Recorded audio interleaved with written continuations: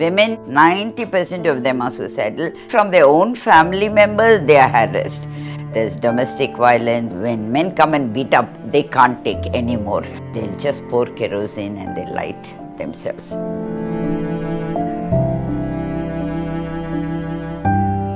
At the age of 8 years, I met with an accident, burn accident.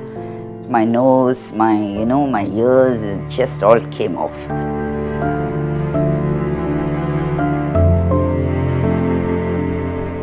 We have about 300 to 400 per month. So to date, we have about 18 to 20,000 patients in Agni Raksha. So if you see all my staff, 90% of them are all burn victims.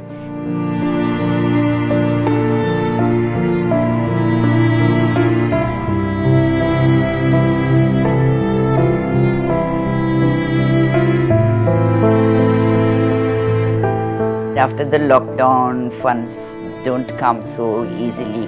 We had a 15-bed safe haven where I was operating, and then post-op our patients were treated there.